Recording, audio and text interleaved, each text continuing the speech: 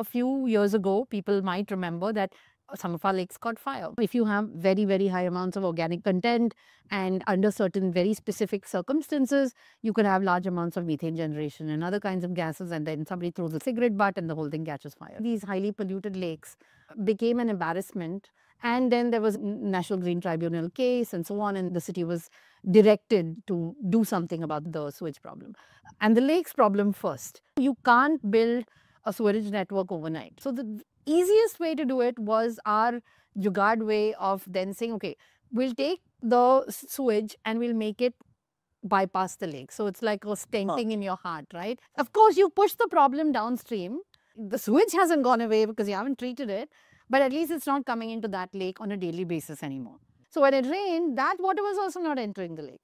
So then what a lot of lakes did is say, oh, okay, we can't do that. So what we'll do is we'll put a wall between the drain and the lake.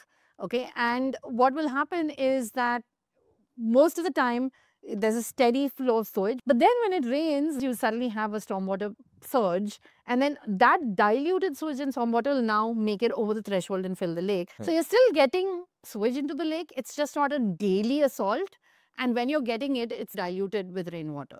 In theory, a little more manageable, and then you would put some kind of a plant and constructed wetland, and then some of the nutrients would get captured by the plants, and then you'd get... Because this was the grand compromise that happened in many Bangalore's lakes.